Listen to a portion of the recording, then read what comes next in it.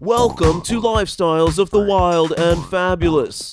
On a planet full of animals, there are many incredible stories waiting to be told. From the plains of the savannah to tropical jungles, ice-covered mountains, and beyond. Come see how some of the planet's most fascinating creatures live their lives. I'm Robin Leech, and this is Lifestyles of the Wild and Fabulous.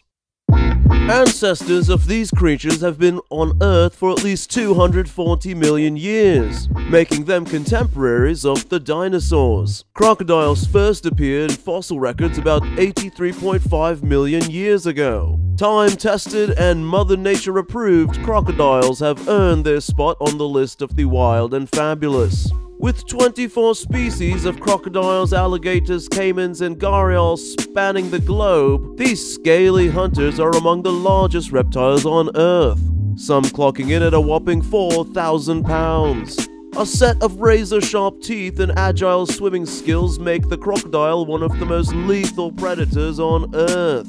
But lacking sweat glands or cabana boys to fan them down, these wild and fabulous animals cool off during hot days by resting near riverbeds, with their mouths open. They are commonly mistaken for their closest relatives, the alligator, but their pointy V-shaped snout distinguishes them apart. Goodness knows a plastic surgeon could help with that.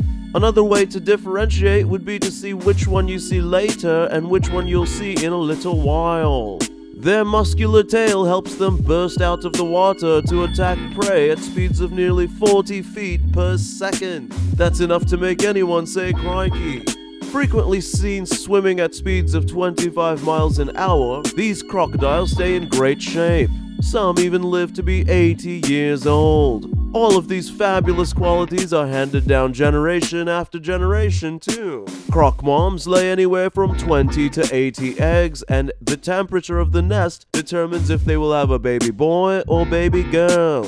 With millions of years of evolution backing them, some of the planet's most fierce hunting skills, and an incredible role in the ecosystem, these animals are anything but a total croc.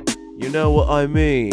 This is Robin Leech, sending you off with wildest wishes and fabulous dreams.